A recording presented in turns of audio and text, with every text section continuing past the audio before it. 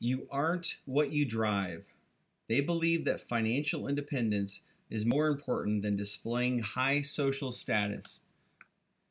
Mr. W. W. Allen is a self-made multimillionaire. He and his wife have lived in the same three-bedroom house in the same middle-class neighborhood for nearly 40 years. Mr. Allen owns and manages two manufacturing businesses in the Midwest. During his entire married life, he has owned only full-size General Motors sedans. He will tell you that he never burdened himself with status vehicles or products of any kind. Mr. Allen's business, as well as his household, are highly efficient operations. The productivity of his businesses, coupled with his household's moderate consumption habits, produce many surplus dollars. These, in turn, were reinvested in his business, commercial real estate, and the common stocks of a variety of high-quality American corporations. Mr. Allen is what we call a super paw. His net worth exceeds the expected value for people in his income age category by more than tenfold. During the course of his career, Mr. Allen has helped many other entrepreneurs. He has acted as a mentor to dozens of business owners and has saved many businesses from going under by giving financial assistance to struggling entrepreneurs. But he never extended credit to people who exhibited the big hat, no cattle philosophy. In his mind, such people would never be able to repay their debts. These types, according to Mr. Allen, spend in anticipation of having money before they even earn it. Mr. Allen, as well as those people whom he has backed financially, have never felt that their purpose in life was to look wealthy. According to Mr. Allen, that's why I am financially independent. If your goal is to become financially secure, you'll likely attain it. But if your motive is to make money to spend money on the good life, you're never gonna make it. Many people who never achieve financial independence have a much different set of beliefs. When we ask them about their motives, they speak in terms of work and career. But ask them why they work so hard, why they selected the careers they did, and their answers are much different from Mr. Allen's. They are UAWs, and UAWs, especially high-income producers, work to spend, not to achieve or become financially independent. UAWs view life as a series of trade-ups from one level of luxury to the next. So who enjoys working? Who really gets satisfaction from their careers? PAWs or UAWs? In most of the cases we have examined, PAWs love working, while a large proportion of UAWs work because they need to support their conspicuous consumption habit. Such people and their motives offend Mr. Allen. He stated numerous times, money should never change one's values. Making money is only a report card. It's a way to tell how you're doing. No Rolls Royce, please. Mr. Allen is extremely perceptive in his understanding of under-accumulators of wealth. In essence, he feels that products change people. If you acquire one status product, you will likely have to purchase others to fill up the socially conspicuous puzzle. Before long, your entire lifestyle will have changed. Mr. Allen clearly understands that the complementary nature of status products and a high consumption lifestyle. He will have none of these artifacts. They are a threat, as he sees it, to his rather simple yet highly efficient lifestyle. Building wealth is not something that will change your lifestyle. Even at this stage of life, I don't want to change the way I live. Mr. Allen's values and priorities were recently tested. Several of those people who Mr. Allen helped stay in business decided to purchase a special birthday gift for him. What a nice gesture, they thought. But status gifts, whether from friends or rich parents, are not always congruent with the recipient's values and lifestyle.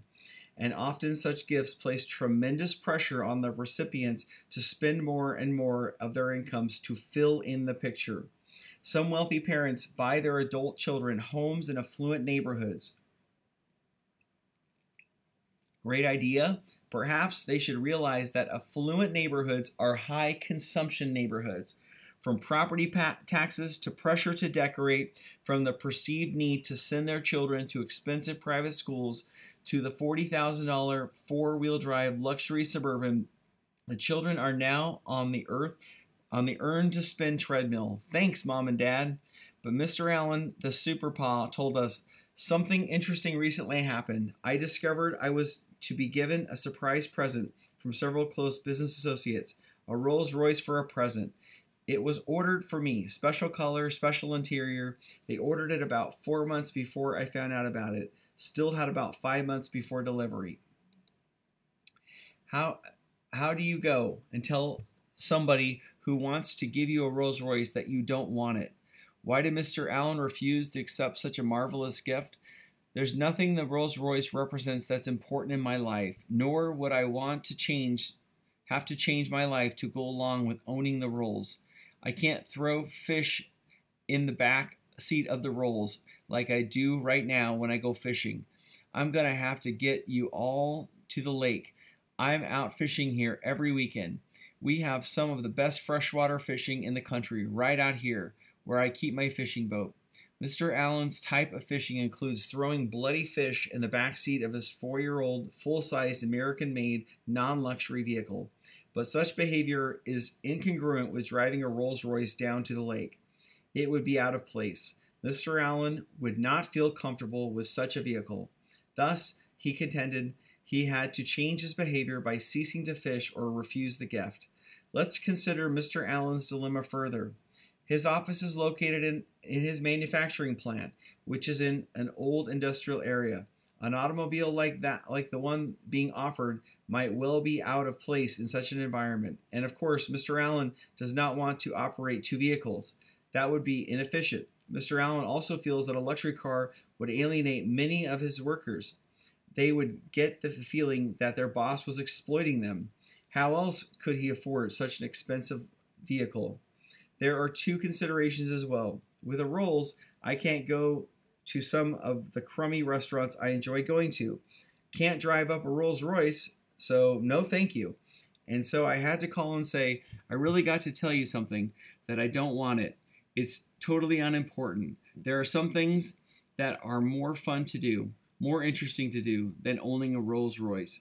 Mr. Allen recognizes that many status artifacts can be a burden, if not an impediment, to becoming financially independent. Life has its own burdens. Why add excess baggage? Buying cars, millionaire style. How do millionaires go about acquiring motor vehicles? About 81% purchase their vehicles. The balance lease. Only 23.5% of millionaires own new cars. Most have not purchased a new car in the last 2 years. In fact, 25.2% have not purchased a motor vehicle in 4 or more years. How much do millionaires pay for these vehicles? The typical millionaire, those in the 50th percentile, paid $24,800 for his most recent acquisition. Note that 30% spend less than $19,500 or less. Also note that the average American buyer of a new motor vehicle paid more than $21,000 for his most recent acquisition. This is not much less than the $24,800 paid by millionaires. Moreover, not all of these millionaires purchase new vehicles. How many indicate that their most recent vehicle was used? Nearly 37%. In addition, many millionaires indicated that they traded down recently. That is, purchased lower priced vehicles than they had before.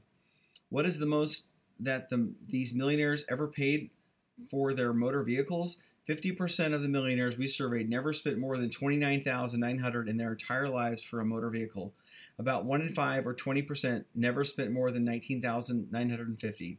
80% paid $41,300 or less to acquire their most expensive motor vehicle.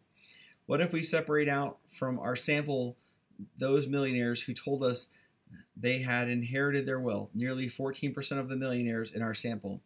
The typical wealth inheritor spent in excess of $36,000 for his most expensive motor vehicle. In sharp contrast, the typical self-made millionaire paid much less, approximately $27,000, or almost $9,000 less than the millionaires who inherited their wealth. Thus, the typical American buyer of a new motor vehicle today spends about 78% of what the typical self-made millionaire does for the most expensive motor vehicle. You can look at this another way. A typical millionaire in our survey, one of the 50th percentile, spent about $29,000 for his most expensive motor vehicle. This equates to less than 1% of his net worth. The average buyer of a motor vehicle in America has a net worth that is less than 2% of that of these millionaires. Do they buy motor vehicles that cost 2% of what millionaires pay? If they did, they would spend on average about $580, 2% of $29,000. Instead, typical motor vehicle buyers spend the equivalent of at least 30% of their net worth for such purchases. Ugh.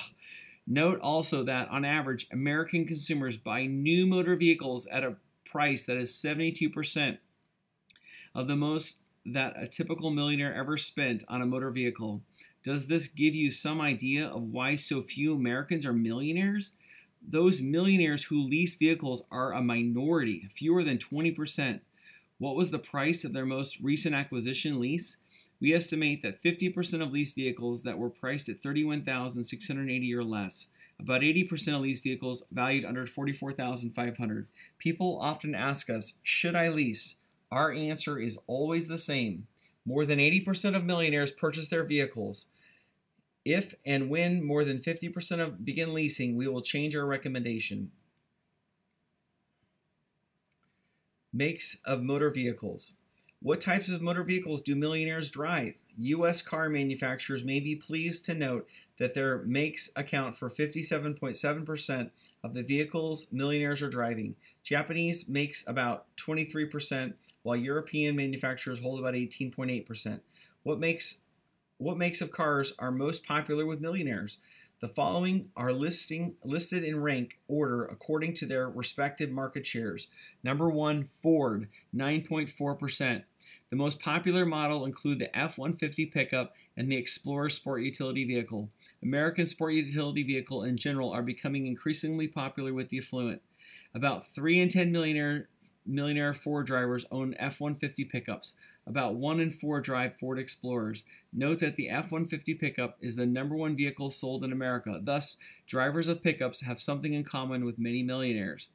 Cadillac, number 2, Cadillac, 8.8%. More than 60% of Cadillac owners drive the DeVille Fleetwood Brougham. Number 3, Lincoln. About half have Lincoln Town Cars. Number 4, a three-way tie, Jeep, Lexus, and Mercedes, 6.4% each. Almost all millionaires who own Jeep choose the Grand Cherokee Sport Utility model. In fact, this model ranks first among all models owned by millionaires. Nearly 2/3 of Lexus drivers choose the LS400 model. The favorite model of Mercedes-Benz is the S-Class. Number 5, Oldsmobile. The overall favorite model is the Olds 98. Number 6, Chevrolet, 5.6%. 10 different models are represented. The most popular include the Suburban and the Blazer sports utility vehicles. Number 7, Toyota, 5.1%. The Camry model accounts for more than half of this segment. Number 8, Buick, 4.3%. The LeSabre and Park Avenue models were found to be the most popular. Number 9, a two-way tie, Nissan and Volvo, 2.9% each. The most popular Nissan is the Pathfinder sport utility vehicle. For Volvo, it's the 200 series. Number 10, a two-way tie, Chrysler, Jaguar, 2.7% each.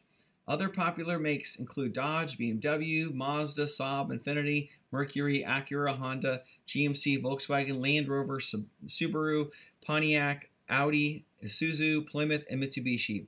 The top 3 manufacturers are General Motors Corporation with approximately 26.7% of the millionaire population, Ford Motor Company with 19.1%, and Chrysler with about 11.8%. As you can see, most millionaires are driving so-called Detroit metal. Most Americans who own motor vehicles also drive Detroit metal.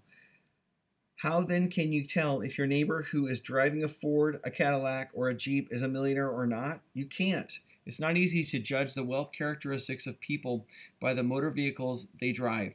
An increasing number of affluent people are purchasing vehicles produced by American manufacturers, especially Buicks, Cadillacs, Chevrolets, Chryslers, Ford, Lincolns, and Oldsmobiles.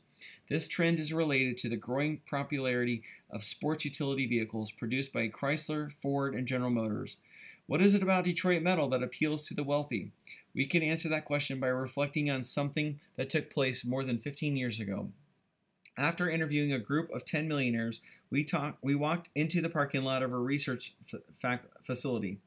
We were surprised to see that almost all of the millionaires we had just interviewed were driving full-size Detroit metal, including Buicks, Fords, and Oldsmobiles. We looked at each other once. One said, "These people are not into status. They buy automobiles by the pound." It's true. Many American millionaires have a propensity to purchase full-size automobiles that have a low cost per pound.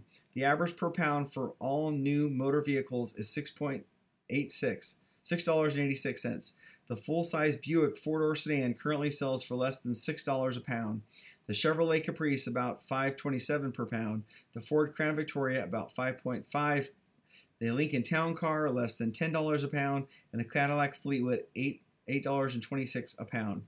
The Ford Explorer sells for about $5.98 a pound. The most popular model among millionaires is the Jeep Grand Cherokee, which sells for $7.09 per pound. How do these costs per pound compare with those of full-size foreign cars? The BMW 740 sedan costs more than $15 per pound. The Mercedes-Benz 500 SL is priced at more than $22 per pound. The Lexus LS is now selling for more than $14 per pound. What about the Ferrari F40? It's $175 per pound. The estimated price per pound for most currently offered motor vehicles is provided in Appendix 2 of this book. Many affluent respondents take joy in driving vehicles that do not denote so-called high status. They are more interested in objective measures of value. Some millionaires do spend considerable dollars for top-of-the-line luxury automobiles, but they are in the minority. For instance, approximately 70,000 Mercedes were sold in this country last year. This translates into about 1/2 or 1% of the more than 14 million motor vehicles sold. In the same time, there were nearly 3.5 million millionaire households. What does that tell us? It suggests that the members of most wealthy households don't drive luxury imports. The fact is that 2 out of 3 purchasers or leasers of foreign luxury motor vehicles in this country are not millionaires. Domestic brands have long been in favor with older millionaires. We believe this attitude is becoming more common even among younger millionaires. Why? Because the real growth in the millionaire market continues to come from the entrepreneurial segment. Entrepreneurs, as a rule, are more price sensitive than others when it comes to acquiring motor vehicles. Successful entrepreneurs judge each expenditure in terms of productivity. They often ask themselves the impact heavy spending for motor vehicles will have upon their business's bottom line. Man, I do that. And ultimately, their wealth.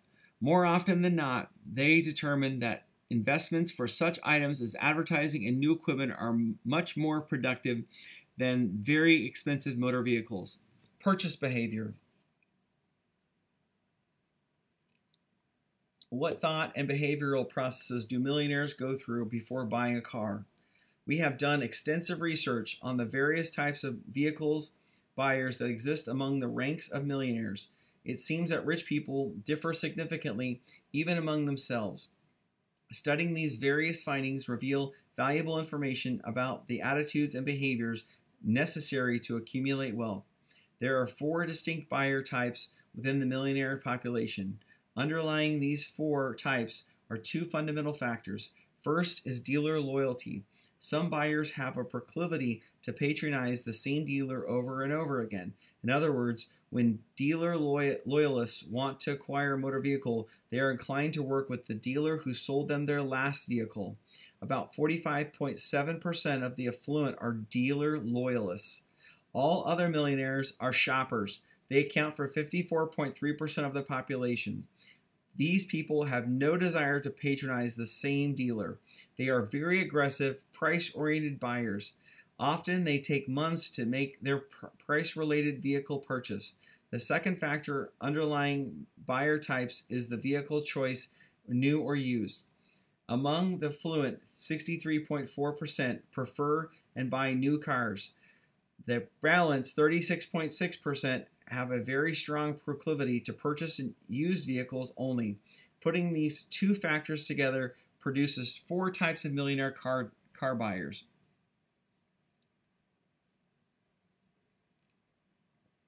Type 1, new vehicle prone dealer loyalists, 28.6%. Type 2, new vehicle prone dealer shoppers, 34.8%. Type 3, used vehicle prone dealer loyalists, 17.1%. And number 4, used vehicle prone shoppers, 19.5%. That's me. New vehicle prone dealer loyalists, 28.6%. People with this orientation buy new vehicles only and have at least conditional loyalty to a dealer or set of dealers. Most affluent people have strong make brand preferences concerning motor vehicles. So when they decide to buy a particular make of vehicle, loyalists already have a dealer in mind. They see certain benefits in buying new vehicles from the same dealer. But this doesn't mean they walk into their favorite dealership, lie down, and roll over. On the contrary, price, even for them, is an important consideration. Perhaps you think these dealer loyalists are lazy. Could they be members of so-called idle rich? No, this is not the reason they patronize the same dealer again and again. Perhaps you might speculate that these buyers just like their dealer. Well, affection is not the answer either. Quite simply, a new vehicle-prone dealer loyalist prefers to minimize their effort in choosing both a dealer and their type of vehicle. New vehicle-prone loyalists put a tremendous amount of time and effort into generating their high incomes. They believe there is significantly more money to be gained from working than from going from dealer to dealer or looking for a real buy on a used vehicle. This group patronizes particular dealers because they also feel that these sellers give them best packages overall. Some of the components of these packages go far beyond the price and physical dimensions of motor vehicles. Why do millionaires purchase new vehicles instead of used ones? Why are they less sensitive to price variations of vehicles than are buyers of used vehicles? First, purchasers of new vehicles like new vehicles, although this is not the only reason they buy them. In their minds, buying new instead of used is much simpler. It requires less time and effort. To them, new vehicles are more reliable and more readily available in the models and colors and with the accessories they demand. In essence, they feel they must pay more to get more. Yet price is somewhat important even for this group. Before they visit their favorite dealer, nearly half, 46%, determine the dealer's cost of a particular model. About 1 in 3 contacts at least 2 competing dealers to get some feel for the impending deal. Some study consumer magazines and other periodicals and price guides that reveal dealer cost figures. Location is another factor in understanding the behavior of this group. Many will contact dealers who are located outside their trade area, but most of these contacts are made merely to test local offers. Only 1 in about 10 patronize out-of-town dealers repeatedly. There is also another factor that explains the orientation of new vehicle-prone vehicle loyalists. More than one in 5 patronize dealers who are their clients or customers. Networking is alive and well among the affluent in America. Many wealthy, self-employed business owners believe strongly in reciprocity. Thinking for a moment, if you were a paving contractor, for example, where would you go to buy your vehicles? Would you buy from a stranger with a firm handshake or from the automobile dealer who just gave you a contract to pave his parking lot? The answer should be obvious.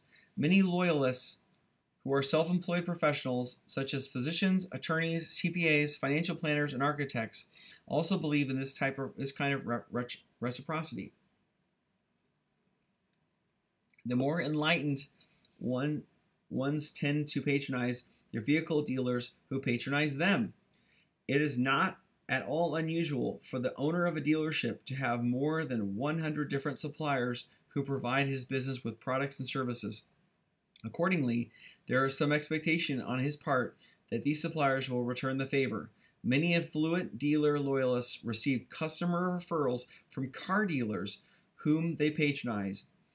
In turn, 25.5% of the loyalists indicate that they refer their associates and friends to selected dealers. The dealers reciprocate by giving these significant buyers price discounts on their purchases. Many millionaires are dealer loyal for another reason. About 20% patronize dealerships that are owned by a relative or close personal friend. Many also refer to deal directly with the owner of the dealership they patronize. 37% deal exclusively with the owner. Why? Because they believe this will assure them of getting excellent overall package. New vehicle prone dealer shoppers, 34.8%. The affluent with this orientation believe that the price discounts they get through aggressive shopping and negotiating with multiple dealers are more than worth the time and energy exerted. On average, they have spent 9% less than new vehicle prone dealer loyalists for the most expensive motor vehicle they've ever purchased. On their most recent purchase, they paid about 14% less than the loyalists. Loyalists tend to purchase somewhat more expensive cars, which account for about half the variation in the average prices paid by members of the two groups. In contrast, new vehicle-prone dealer shoppers are more sensitive to the price variations of competing dealers. Shoppers are typically experienced negotiators. Many enjoy shopping and haggling. I do not. In contrast with dealer loyalists, dealer shoppers are significantly less likely to patronize dealers owned by the relatives or close personal friends. They refer others to dealers who reciprocate by giving them significant price discounts to purchase exclusively from the owners of dealerships or to buy from dealers who do business with them. On the other hand, they are much more likely to take weeks, even months, to shop around for the very best deal, demand a dealer cost or below cost price, or purchase a new model that is heavily discounted and resell it within a year or two at nearly the same or higher price. Bidding for your business. If you dread the thought of shopping in person for your next motor vehicle, consider an alternative method. Mr. Mark R. Stewart is a friend of ours who has purchased many motor vehicles by visiting competing dealers, but he had never purchased a sports utility vehicle until this year. Although he lacked experience with buying this kind of vehicle, he thought of a way to avoid spending countless hours visiting competing dealers. Below is the fax that Mr. Stewart sent to the sales managers of 6 local area Ford dealers. 3 sales managers responded immediately by faxing their very competitive bids to Mr. Stewart, who accepted one of these. It seems that his past experience as a procurement officer for the U.S. Army was useful in civilian life.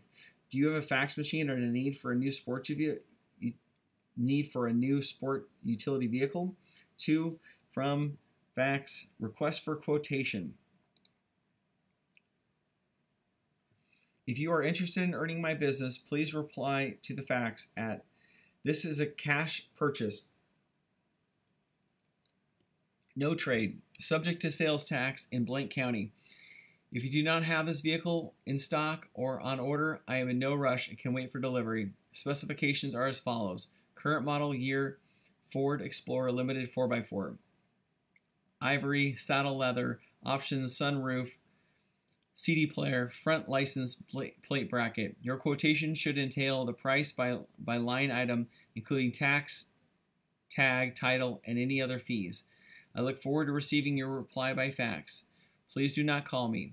If you have any questions, please include them in your fax reply. I will call you if I have any questions. Thanks. Used vehicle prone dealer loyalists. Why do millionaires such as those in this group with annual incomes of excess of $300,000 and net worth of nearly $4 million have to buy used vehicles? They don't. Overall, these millionaires get more satisfaction from acquiring used instead of new. In purchasing cars that are 2 or 3 years old, they feel the original owner has paid while the vehicle was depreciating in value. They often plan to resell their used acquisition in 2 or 3 years and recoup much of the initial payout. Many also feel the aggressive bargain shopping for new vehicles is a waste of time and energy. They believe that new cars are overpriced at the manufacturer or wholesale level in their minds. In their minds, one can't even hope to buy a new vehicle for much less than the dealer paid for it.